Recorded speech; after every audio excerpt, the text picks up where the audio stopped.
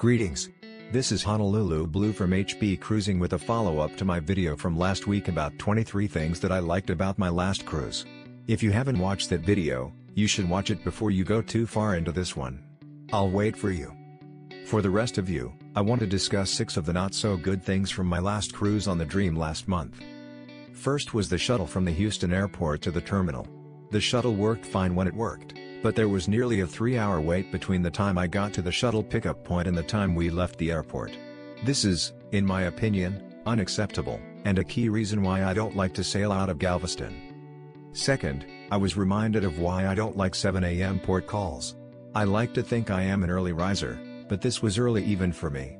I had to rush through things more than I liked. I take responsibility for this, since I knew it was an early call when I booked this. But still, I will try to avoid them on future cruises.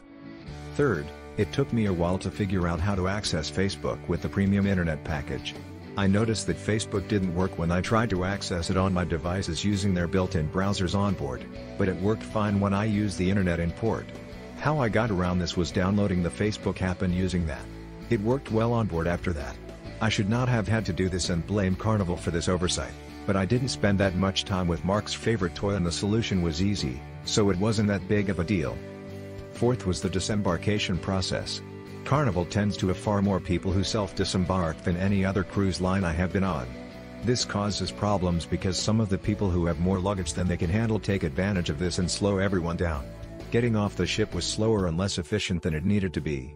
Fifth, the weather caused us problems at times. It wasn't about a lack of sun. Most of this journey was sunny with only a few brief showers, except the one situation I'll get to shortly. But we had high winds for much of this cruise, which caused 2 issues. First was some difficulty getting around in port. But the bigger issue was when the wind was against where we needed to sail. This caused the ship to bounce around some, and with me at the front of the ship, I often took the worst of it. I never got seasick, so there is that. And finally, on the last day as we were heading back to Galveston, we ran into a freak storm that tossed the ship around so badly that the captain made the decision to send everyone back to their cabins, including the crew. We had to wait it out for about 2.5 hours until we were released. There was some minor damage caused by the storm, which was some of the reason why it took us so long to emerge. Also, high-status cruisers did get a small amount of onboard credit as reimbursement for missing a party I didn't plan to attend anyway. In conclusion, overall this was a wonderful cruise that I had on the Dream, but I did want to make sure that I noted the things that did not go so well. Many of them will pop up on your travels as well, so you just have to make the most of them. Thank you for watching. Please like this video and subscribe to this channel. It helps you and it helps us.